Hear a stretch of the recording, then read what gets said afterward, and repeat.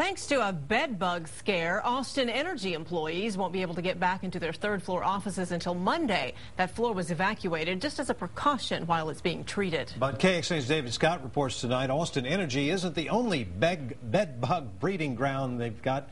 In fact, they're all over town. The Austin Energy treatment will cost $5,000. After the holiday travel period, it's natural for bed bugs to turn up. They get around.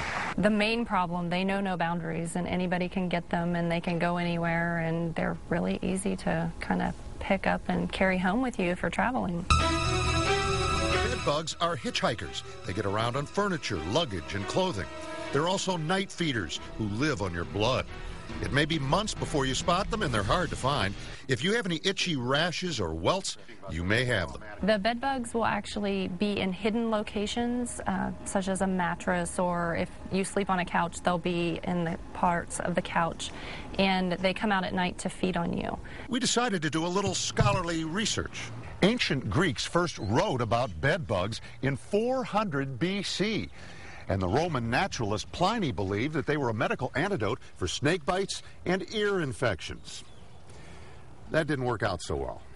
They're keeping Austin pest control folks busy. They report a 1,000-fold increase recently in the little critters. Pest management uses canine patrols. Bernie is a specially trained sniffer dog, and he can root them out. We use our canine team. They are attracted to the scent decretion or the oil decretion that they give off, and they can find any live bed bugs, even if it's just one. Pest management has been doing its heat remediation treatments at homes, apartments, and businesses. They've also been treating airlines. We told you bed bugs get around.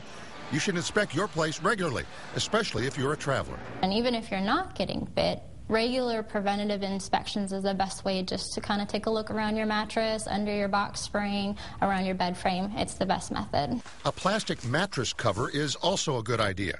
Sleep tight. Make sure the bed bugs don't bite. David Scott, KXAN Austin News.